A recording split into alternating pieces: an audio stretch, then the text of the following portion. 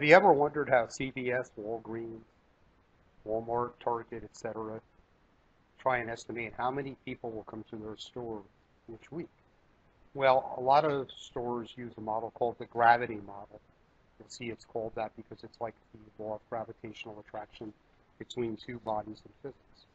The way the gravity model works is you look at the attractiveness of the store to people in area I of, let's say, a city. I'm going to use East, Downtown, and West for, let's say, Bloomington, Indiana.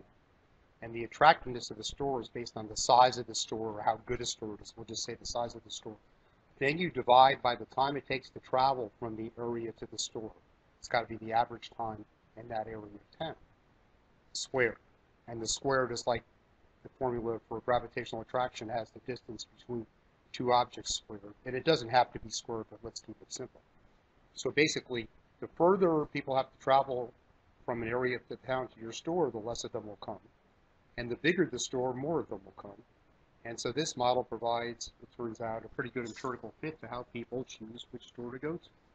And is often used by stores like, again, Walgreens and CVS or Walmart and Target to try and figure out where to put their store to maximize how many people will come to their store. Okay, so let's suppose there are 100 trips people in the east part of Bloomington, Indiana, make to a department store each week. 50 trips the downtown people make, and 70 trips the people in the west make. And let's suppose the Walmart stores in the west and has a size of 3, Target, excuse me, in the east has a size of 2.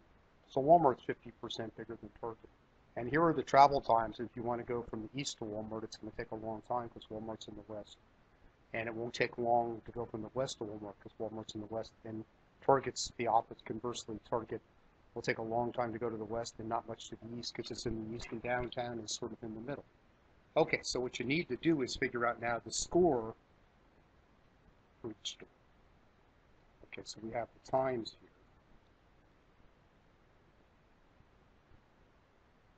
And we've got the trips here. Okay, so we might want to look at the score. Okay, so we could copy east, downtown, and west.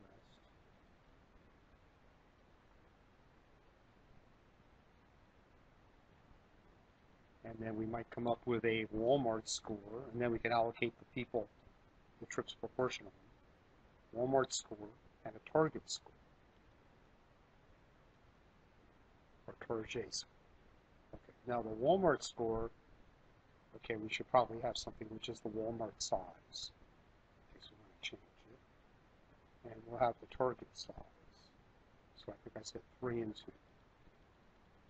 Okay, so the Walmart score, let's say that we want to copy this, is going to always take the Walmart size. So I would like to let that, well, it's not going to copy very well because I didn't think that carefully about how to set this up. I'll have to do the Target size a little bit different. Then we'll divide by the distance from the east to Walmart squared. Now that can copy down and across. Now how do you square things? Caret key over the 6. Like that. So that should be 3 divided by 25 squared.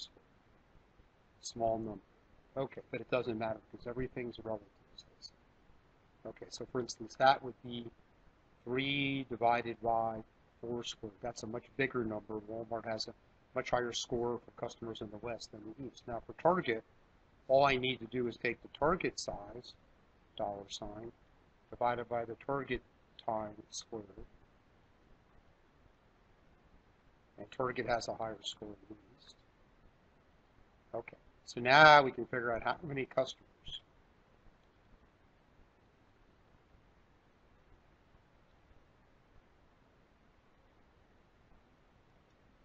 See, building things up one step at a time really gets you where you want to go. Is it a Chinese proverb? A journey of 1,000 miles begins with one step.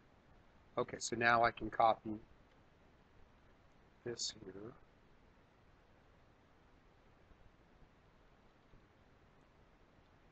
And then I can get Walmart trips. And I can get Target trips. Okay, now how is this going to work? Like from the east, you want to divide up 50 trips, right? Okay, so you're going to take the total number of trips from people in the east make, which will be this cell. Now you want to copy that across and not have the D change, but you're going to want the 13 to change. Because when you go down here, you want this to be a 50. And then you're going to multiply it by the score that Walmart's got, divided by the sum of the scores in that row. See, Walmart is not going to do that well in the East. And then we should make sure that the Walmart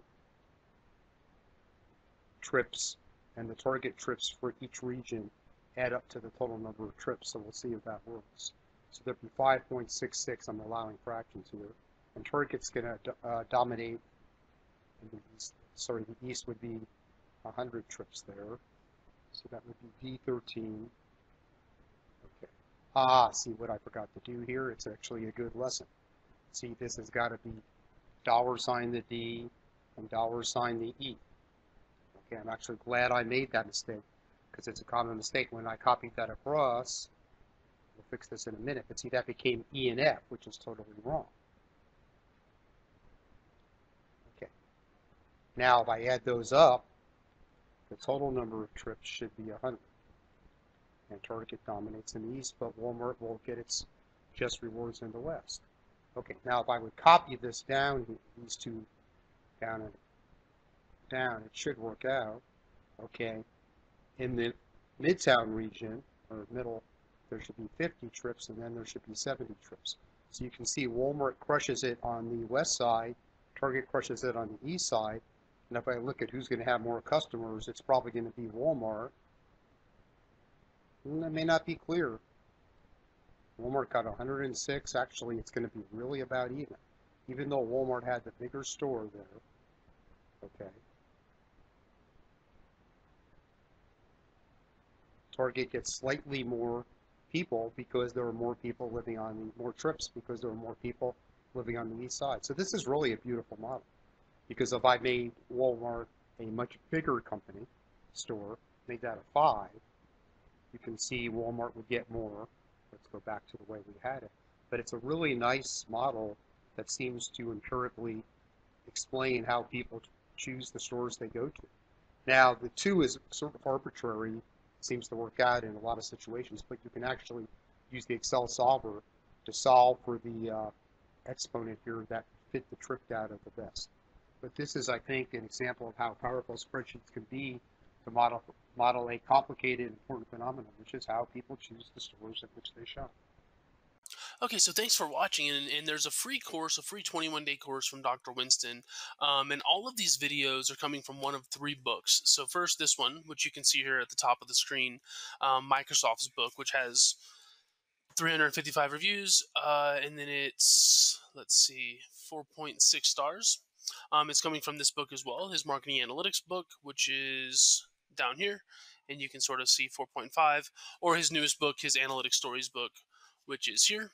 And with that one, you can see it's 4 point something, or maybe even 5. I don't think it's 5. Yeah, 4.8. And so, yeah, anyways, in the description, there's a free 21-day course from Dr. Winston, or you can go to excelwithwayne.com/free, and it'll be there. But again, thanks for watching, and if you have any questions, just please let us know. Thanks.